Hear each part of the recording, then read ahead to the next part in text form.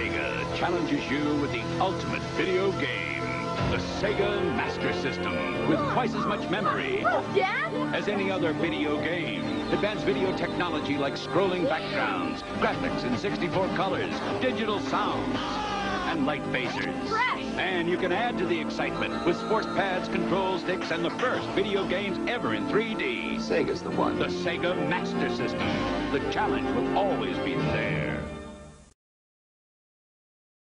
So here it is, the final video for the Sega Master System collection, all for you guys to recommend for us to play. On the channel, do not forget to hit that subscribe button so you guys can keep up with our daily Let's Play videos. But on to the final Sega Master System games, which are arguably the best the system has to offer, or some of the most interesting and fun. I hope you guys enjoy this last one, and look forward to the next system after this. So in this last video, the first game is Rambo 3. And unlike the NES version, Rambo 3 on the Master System is a light gun rail shooter in the lines of Operation Wolf. So the light phaser is supported. What makes the game unique compared is, as long as you have ammo and you keep refilling the ammunition, the gun is fully automatic, so you can just hold the trigger down. Once it runs out, you have to pull the trigger each time while shooting. The game goes through a number of levels, and you just basically rack up points, and the level will seemingly just keep it on repeat until it's done. So there's not much to it, but it's a ton of fun for sure.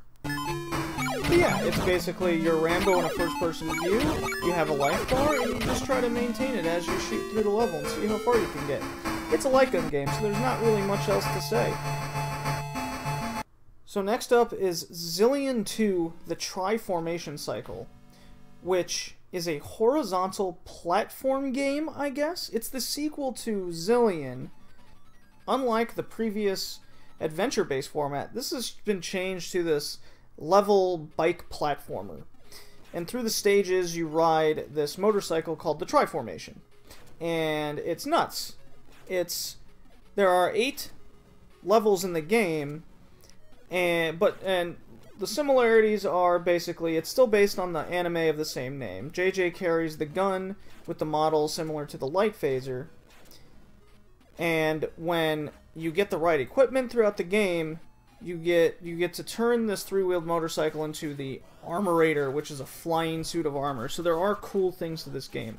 A lot of people weren't too into the game changing from its Metroid-esque style, but it is still a fun game to say the least. However fun the last game was, in this one, since it's a platformer, and the fact that the level is continuous, meaning you can't stop your character, makes the game much harder. It makes you memorize the level on a level that you're not used to, in any platformer, to say.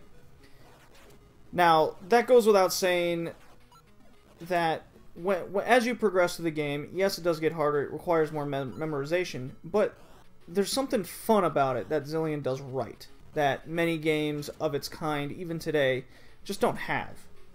But the fact remains, you get a life bar that depletes when enemies shoot you. If you land in a pit, it's instant death, and there's not infinite continues.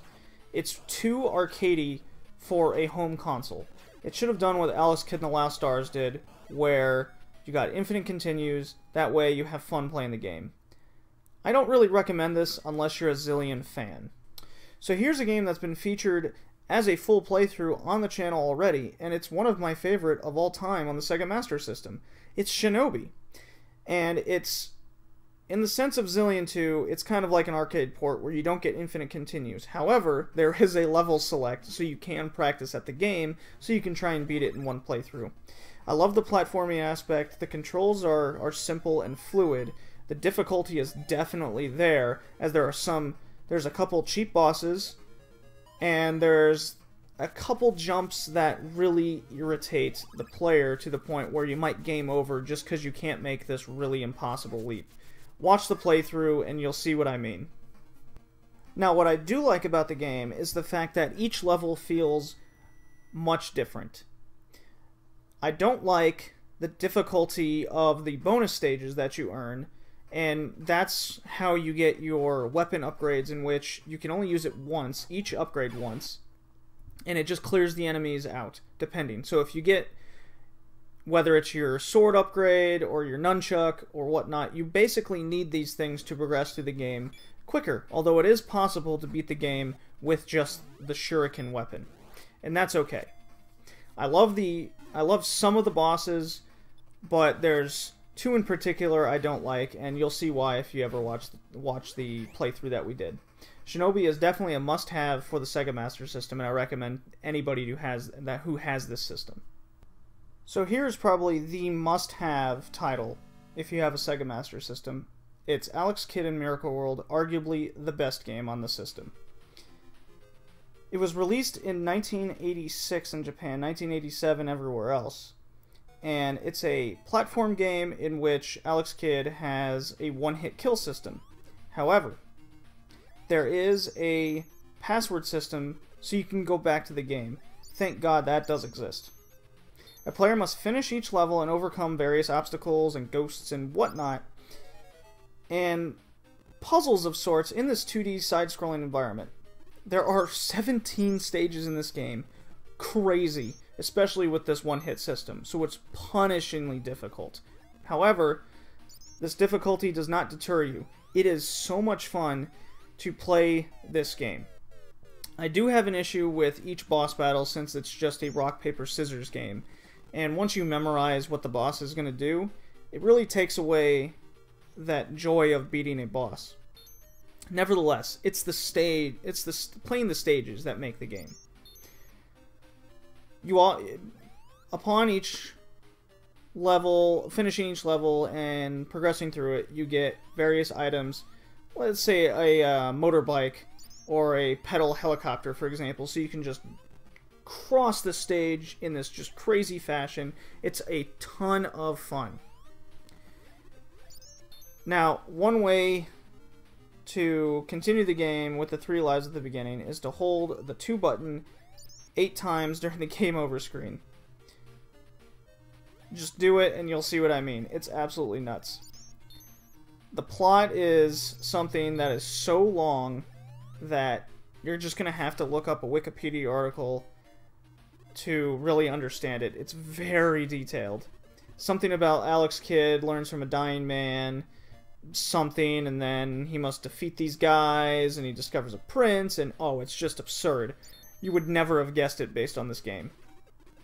This game was incredibly successful, and for good reasons. Everything from the music to the way Alex Kidd maneuvers through the game, and even the hit detection is all done so well. You actually don't seem to mind, once you get good enough at the game, of the one-hit system.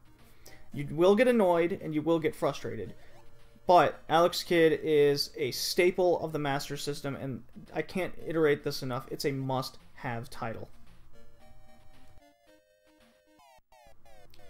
So rounding out the Master System collection is another arguable best game on the system, which is Wonder Boy 3: The Dragon's Trap. Now, people could argue that the PC Engine version is superior, but let's go with the Master System since I believe that's what it originally came out on. I could be wrong. It's actually being remade to this day, developed by Lizard Cube and published by .emu. So let's hope that's just amazing, because this game is amazing. Basically, the main character, Wonder Boy, has been cursed by the Mecha Dragon, not to be confused with Godzilla, no way. And you must locate the Salamander Cross to lift this curse. The game is non-linear, much like some other Wonder Boy games, in which you must navigate through these various landscapes and use your newly found dragon powers. And to go across the game, you can compare it to a Castlevania or even a Metroid. But it's a lot more straightforward and simple than a Metroid-based adventure.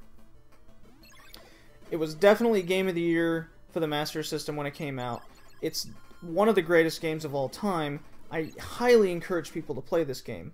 Not only do you get to control the dragon, he also gets cursed into other types of animals, and you can utilize the weapon system that those get throughout the game and to access more areas. It's so much fun. You become a lizard man, you can become the human again, it's great. You do receive a password system so you continue the game later, which is another great innovation that the Master System have in a lot of their titles, that even though Nintendo had it, it didn't seem to be in as much carts as Sega did with this system.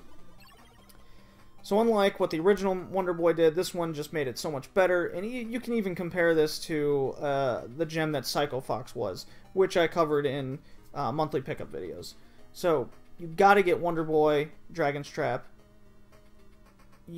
I can't iterate how great this game is through all the differently themed levels from beginning to end.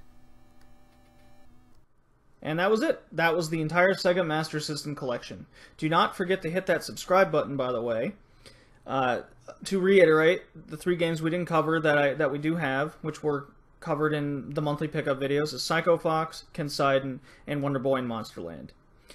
If for some reason I get more Master System games, which I do expect, once I get a certain number, then I'll do another collection update video.